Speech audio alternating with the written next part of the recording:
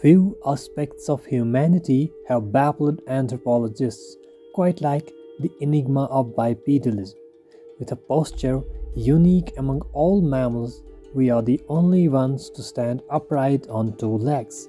It's a unique attribute that sets us apart from all other living mammals and represents a major evolutionary innovation that, at first glance, seems unlikely to have succeeded.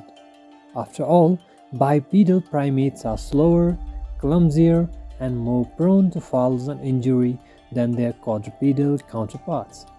And yet, despite these challenges, bipedalism has allowed us to thrive as a species, enabling us to expand our population to over 6 billion people and claim our position as the dominant species on the planet. It's a powerful adaptation that demands explanation, inviting us to explore the mysteries of our evolutionary history and the factors that shaped us into the beings we are today. In our previous video, we have discussed the anatomical changes associated with bipedal locomotion. In this video, we will discuss the early evidences of bipedal walking. A significant amount of research has been conducted to determine the origin of bipedalism. Charles Darwin suggested that Africa was the birthplace of human evolution because of the similarities between humans and primates such as chimpanzees and gorillas found on the continent. However, other researchers argued that humans were more closely related to orangutans and evolved in Asia. The discovery of fossils, including Neanderthals in Europe and Homo erectus in Asia, further fueled this debate. People at this time thought that bipedalism, which differentiates humans and apes, evolved around 1 to 2 million years ago, as these fossils were considered as the transition between humans and apes.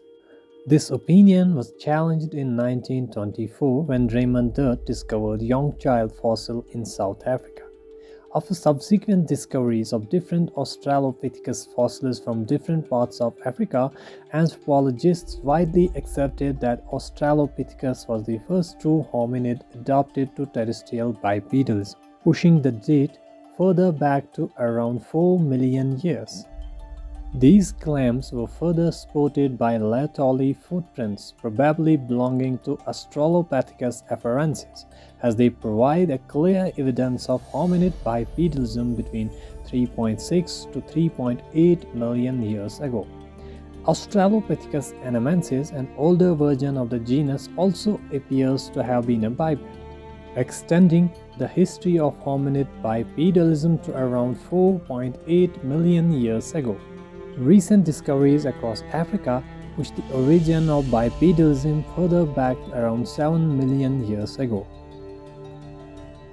Recent research suggests that the divergence of the lineages leading to great apes and modern humans occurred around 6 to 7 million years ago. One hypothesis suggests that humans evolved from an ancestor that walked on its knuckles, like several modern-day apes.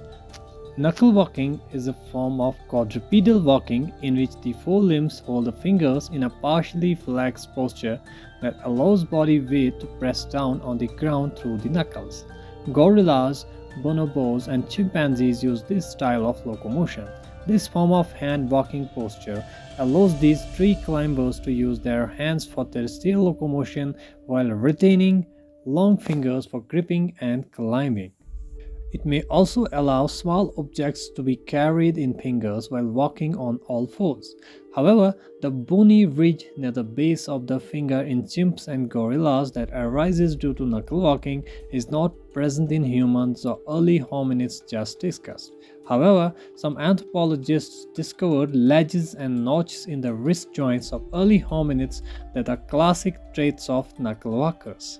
These traits are believed to be leftovers from knuckle-walking ancestors of early hominids, suggesting that humans have a knuckle-walking ancestry that they share with chimps and gorillas. However, the current fossil evidence supports the thesis that last common ancestor of modern humans and apes was not a knuckle walker. This estimation is consistent with recent paleontological discoveries, including Sahelanthropus canadensis, which has been dated to be 6.5 to 7.5 million years old. The authors of the study on Sahelanthropus canadensis suggest that it is closely related to later hominids, rather than chimpanzees or gorillas, based on a unique combination of primitive and derived characteristics. Sahelanthropus canadensis may have been an upright biped, but further evidence is needed to confirm this hypothesis. Orangutans, which is approximately 6 million years old, has been identified as a bipedal hominid based on the study of lower limb bones.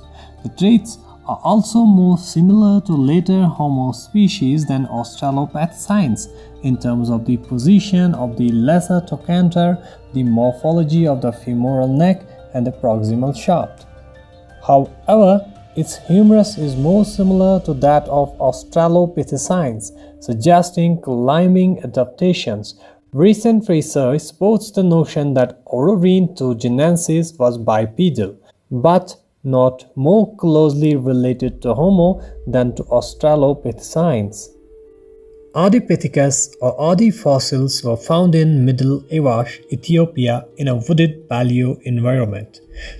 Two fossil species discovered are Ardipithecus ramidus, which lived about 4.4 million years ago, and Ardipithecus cadava, dated to approximately 5.6 million years ago. Initial analysis indicated that Ardipithecus could be very similar to chimpanzees. However, more recent analysis based on canine size and lack of canine sexual dimorphism indicated that Ardipithecus was characterized by reduced aggression and that they more closely resemble bonobos.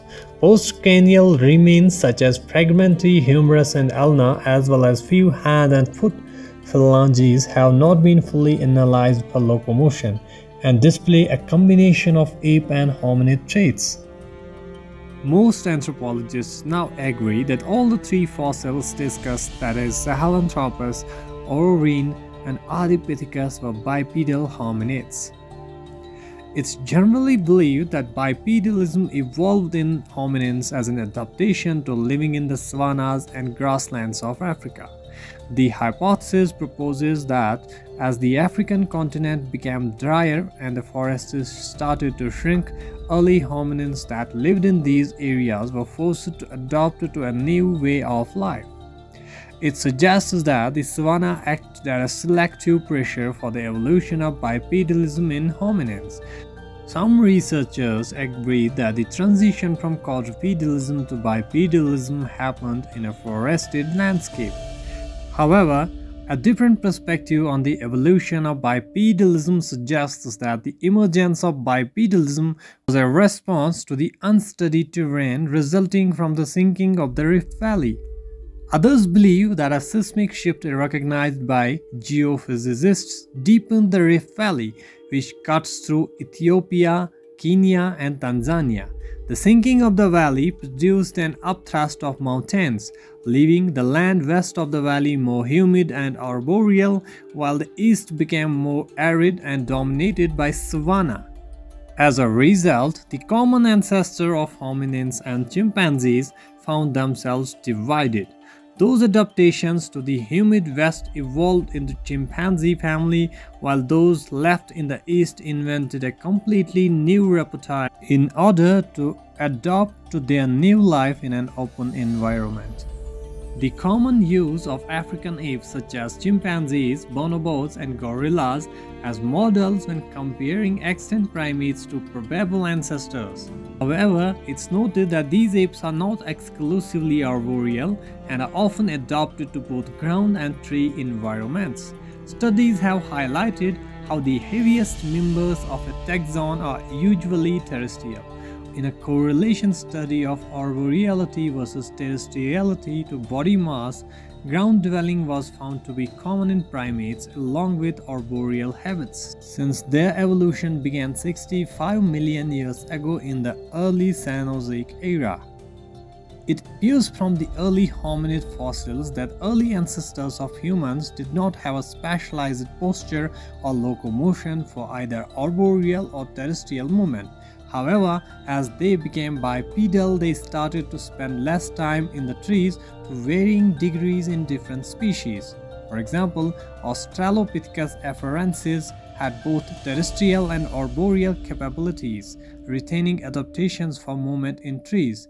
As we discover more fossils, the picture of origin of bipedalism is becoming more and more clearer.